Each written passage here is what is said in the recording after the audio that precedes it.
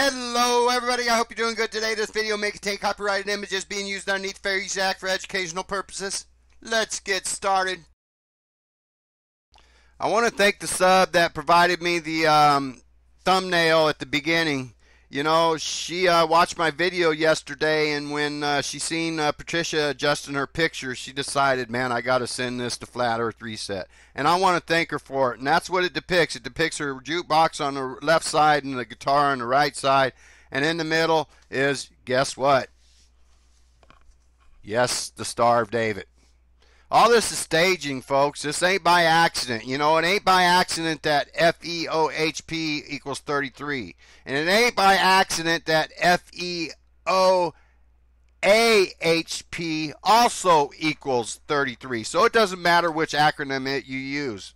If you toss the A in for the and for in the acronym name, it also equals 33. This clown right here, Zulu 1, his name equals 33. And then this clown over here is Pastor Dean Odell. Yeah, that's right. I guess he's supposed to be a Christian. You know, all these people pass themselves off as religious. They say there can't be no atheists in this community. Well, they ain't no atheists. They ain't no Christians. They're all satanic. I guess that's a religion too, huh? But anyways, as I told you, Mark printed out Illuminati cards he signed. He also signed a few Las Vegas cards for the lucky people, you know. And who do they get to pass out the cards? A pastor. That's right, a Christian. The ultimate mockery. This sellout, this puppeteer right here, this so-called pastor needs to be sent out to pasture because he's a fraud. He's over there handing out, you can see him right here in his hand, he's handing out Illuminati cards like the good little Christian he is. You see the fuckery going on here, folks? The ultimate mockery. And I'm an atheist, and I could see this. All right, let's get going here to Patricia. They decided it was very important to explain the missing people. They also bring up Brian Mullen. And pay real close attention to it. Let's listen. Like that. Maybe we should address that. Controversy 7, who was a big focal point of going to this and had teamed up with Robbie D, couldn't go because he had a death in his family at the last minute. And he made a video about it. So sad for him. I was looking forward to meeting him. Emmanuel is his first name. Then we had John Morgile, who's, I don't know the specifics, but he's going through some things and did not attend. Now, you notice throughout this video and throughout all her videos, she's always looking off to the left. Her left. Our right. That's because there's somebody else there always helping her produce this crap. This ain't produced by Mark and Patricia. They're told what to say, how to say it, when to do it. Patricia admits the name potatoes. She admitted to it one day in a show that having other hot potatoes in it was freaking stupid. And then she's on going around claiming that she created FEOHP one day taking a shower. She thought of the name. It's all a lie. You know what? Metatron funded this conference. And they also, well, I won't tell you now. I'll tell you at the end of the video, so you'll have to watch until the end. All right, let's keep going here. We had Brian Mullen, as we all know. We're not quite sure what the story was, but listen to her. She just said we're not sure what the story is about Brian Mullen, why he went missing. Now listen. Quite a long time ago, he we never really heard if he's coming. Looking at off stage, that he wasn't coming. I do know he's okay and he's fine and he still has the same belief system. She just went from we're not sure what happened to I know for sure he's okay and he has the same belief system. Do you guys trust this actress up here on stage? But something has made him shut down speaking about it publicly. So, and this clown here, he can't even look at the camera. They know why he got shut down.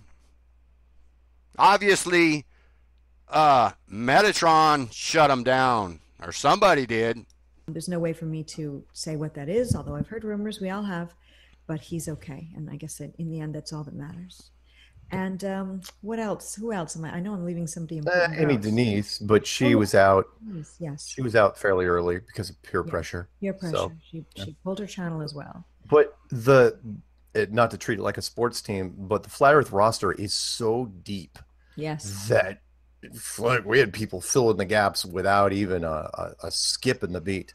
It was that easy, and watching what it was inspiring for me to watch, like Jared and Bob. It was like, oh yeah.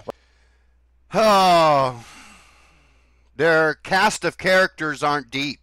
They're Metatron actors. That ain't very deep. And Jaren's speech, he didn't even do a presentation. His speech was a freaking joke. People paid for that, and you're all dressing like bums. You're all dressing like bums that live in a van down by the river.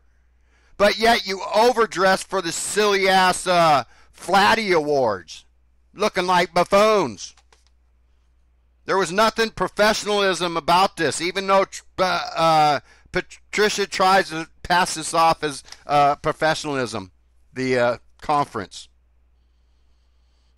Utter nonsense.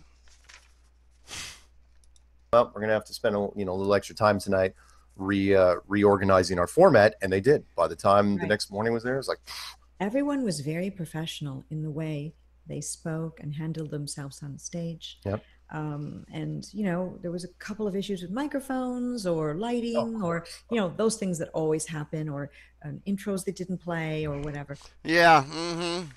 All right, let's keep going. As you all know, in the video on the hill by the billboard, and for whatever reason, they don't want to tell you that they got chased off by police. Apparently, they got to keep that out of the script.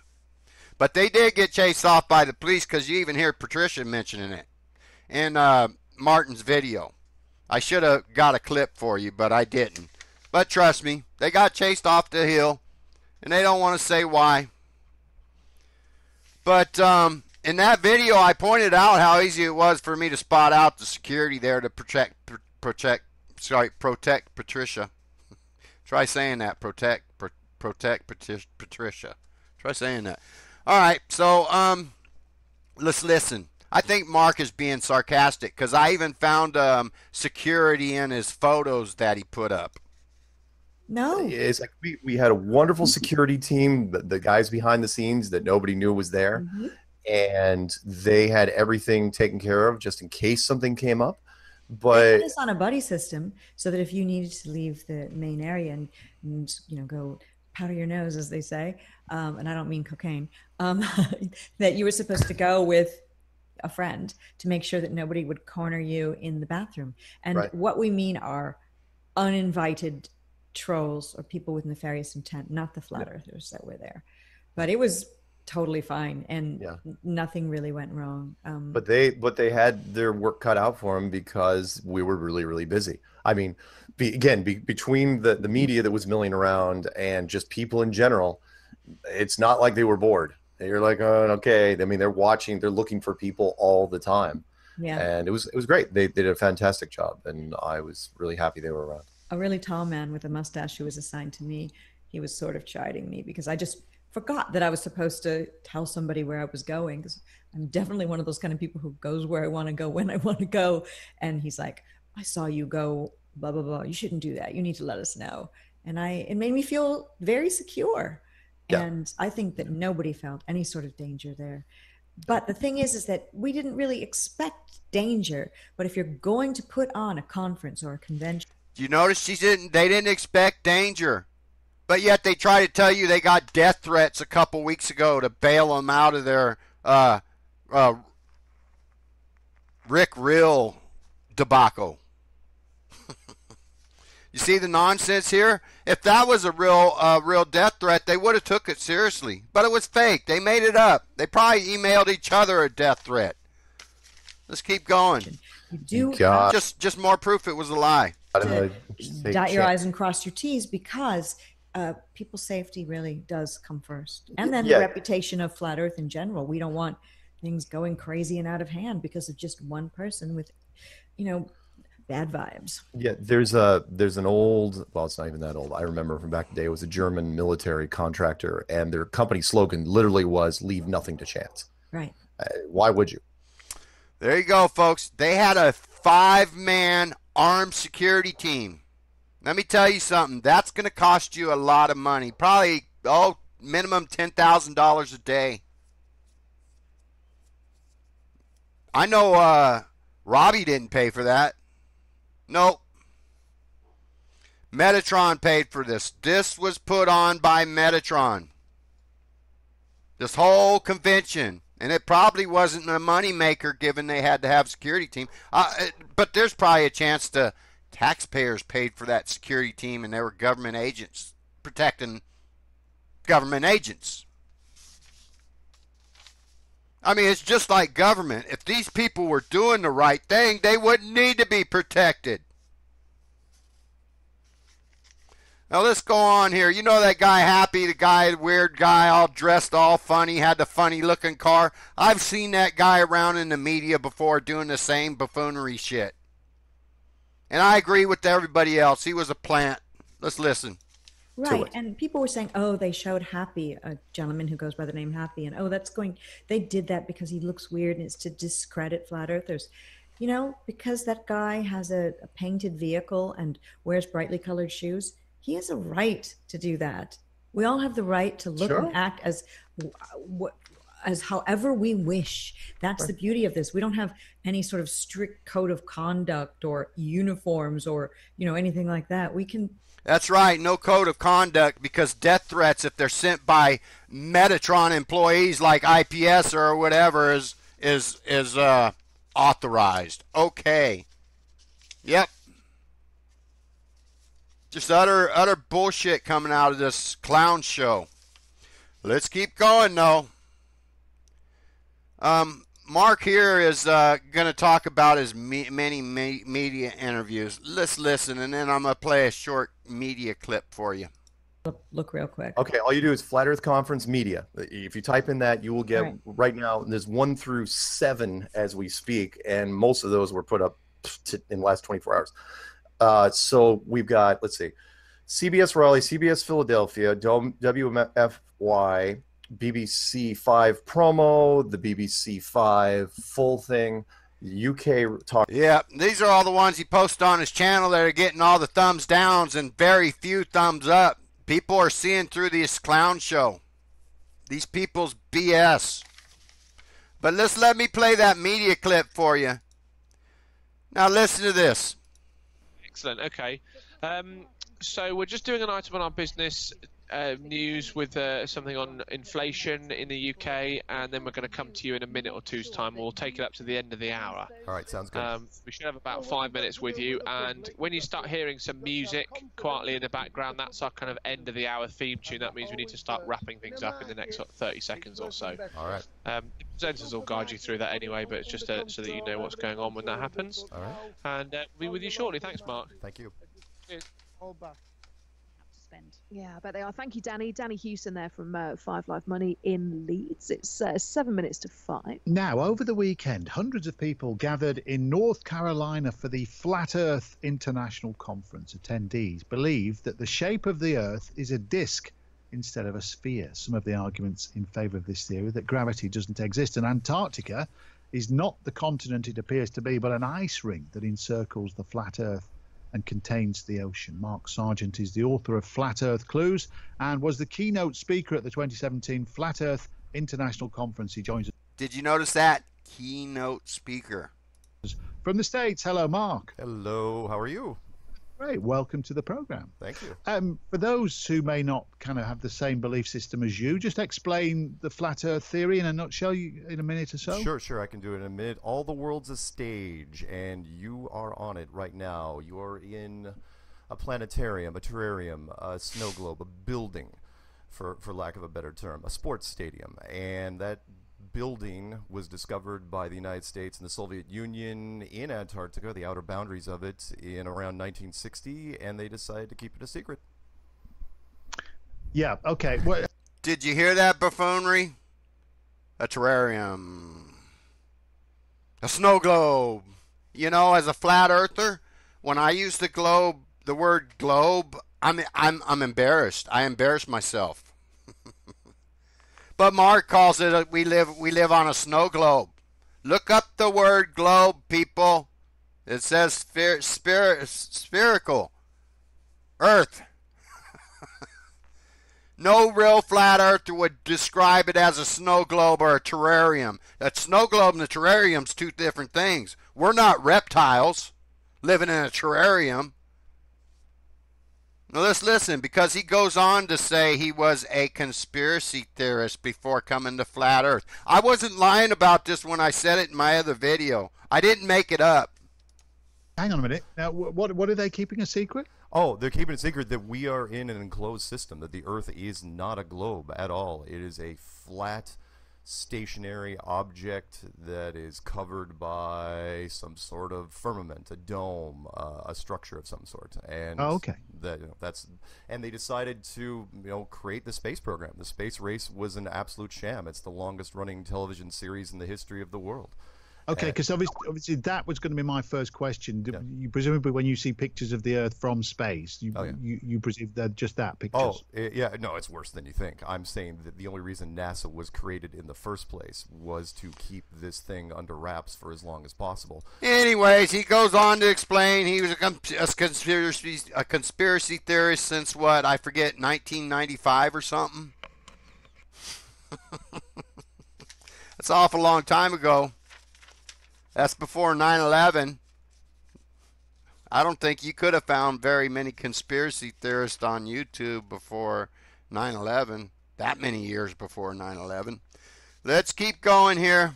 Stardom.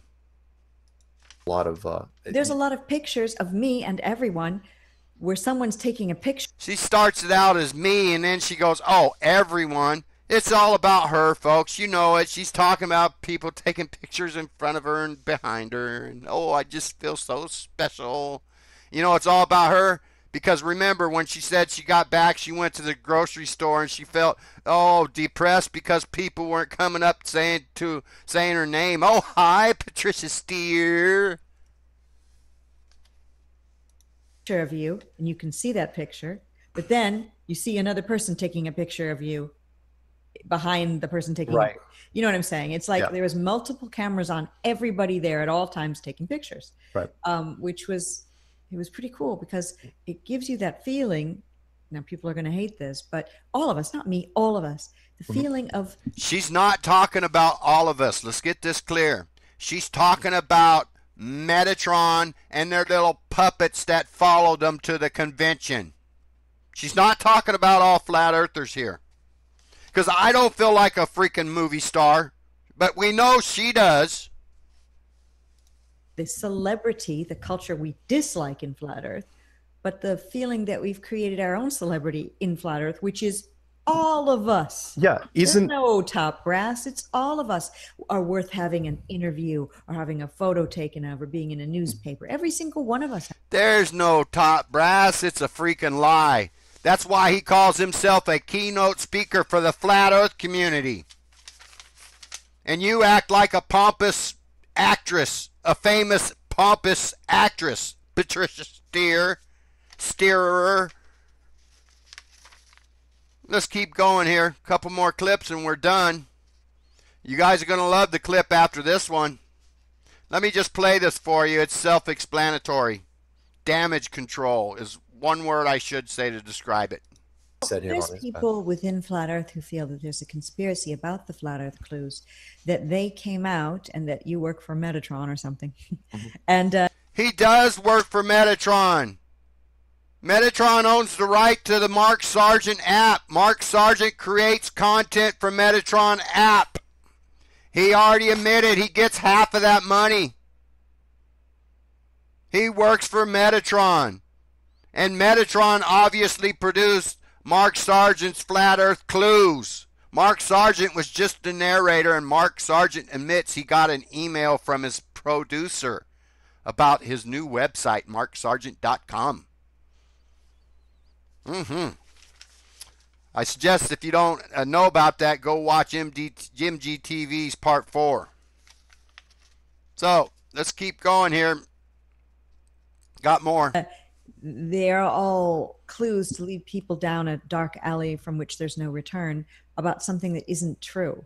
That you were hired to put out these clues to get people to go on wild goose chases and then to get involved in a cult where someday it'll all be revealed it's a big lie. The thing is that doesn't even make any sense because when you can't detect motion or curvature using science, game over. Plus, eventually I'd have to get a payoff from this. You get a payoff every month, Mark. 2 times a month or either 4 times a month. You're making money. You're making thousands. I bet you make 6 figures, Mark. Are we supposed to believe you and Patricia forked out between you two over $100,000 for your yearly travel, your 5-man security team that must have cost at a minimum $10,000 a day? Do you expect us to believe all that money's coming out of your unemployed pockets? You work for Metatron. Quit trying to lie. Let's see if I have any more on this clip. A little bit more. And like sooner or later, look, if you're going to punk somebody, sooner or later, you got to tell them. Right. Otherwise, it's like, look, it's been 2.5 years. So you are Mr. Dedicated. And yeah, it's going to be it's a 5-year punk plan. That's what it is. After 5 years, I'm finally going to come out and saying it's all. No, I mean, because actually the BuzzFeed guy was. It's all dupe and delight through all this show. And there's some more serious dupe and delight. He's always scratching his nose, too, during the shows if you watch. Usually the other side and the bottom part of his nose. Mind you, that powdering in the restroom Patricia talked about, doesn't it? His eyes seem awfully dilated with lights in his eyes. I can see his pupils fine on his camera. Big pupils. Strange. Anyways, let's keep going here. They try to act like they ain't paid to do this. They've been spending hundreds of thousands of dollars of their own money to do this. They're just kind, generous people, unemployed, traveling the world. You know what? Patricia claims one day she was taking a shower and she thought of the name Flat Earth and other hot potatoes. And then she's going around telling everybody, that she created FEOHP LLC to hide her address from us, truthers, from us flat earthers. Well, that seems like an extreme step to hide your address. Like you said, Patricia, why didn't you just send it to your lawyer? Remember, you first said that the address to Landry's was your lawyer's office. Now that's not the case. That's all a lie. Now you created FEAOHP to hide your address. That's more lies, Patricia. Let's take a look here, folks. And remember, I told you stay tuned because something's coming up. FEOHP LLC. December 1st, 2016, 12 months ago, limited liability, Delaware. Remember, it was registered in Virginia, I believe, and its jurisdiction is Delaware. Corporation Trust Center, agent address, owner's data down below. Let's look here. Websites, Metatron Inc., Dover, Delaware. Registered address, company, FOEHP's company address is registered to Metatron's address. So Patricia is lying her ass off when she says she ain't getting paid. And she's lying her ass off when she says she thought of flat earth and hot potatoes while taking a shower one day. Because Metatron owns MarkSargent.com. They own Mark Sargent's app. They own Flat Earth and other hot potatoes. They own it all, folks. And these are just actors using their domains. Let's look here. Corporation Trust Company. Yep. Let's see. Oh, changed here. Let's click that one. Oh, I must have clicked the wrong one. Huh. When you used to click on it, the email address came up again on this page, but I guess it didn't. Problems and questions about data, click here. But anyways, you could see Metatron owns FEOHP LLC. They own Patricia. They pay Patricia. So let's go on one more last clip, and that's it for today, folks. Oh, getting through the cracks. This has got duping delight all through it. It doesn't need any explanation. They're doing damage control. People are catching on by the numbers. Let's listen. All of these, look at all the news agencies. They all seem to be owned by the same, like 3-4 corporations. Yeah. How are we ever going to make headway against this army that has, it seems, their arms interlocked like the stones in the pyramids where you can't even stick a piece of paper in between them? How are we going to get through? It's a good question. And at this point, for whatever reason, we're being allowed to get through. They're preparing you for their show, their upcoming, whatever it is, radio, TV, whatever it is. They're preparing you for it. And you can see the duping delight. I'll let this play out. What do they want? Do they want, okay, number one, do they think we're just so insignificant that no one will care and no, this isn't going to grow? That's why they ignore us? Or are they going to use Flat Earth as a sort of wedge to overthrow NASA, to overthrow government even? Flat Earth is part of a bigger picture. And I'm still, I'm looking at my chessboard over there. I'm still wondering, I'm still trying to work out the angles. There's all sorts of potential ways they could go. But I still think, especially with Google, that's the big one because Google owns YouTube. Right. And we're being recommended on YouTube and we're pumped up to the top of the search engine on Google.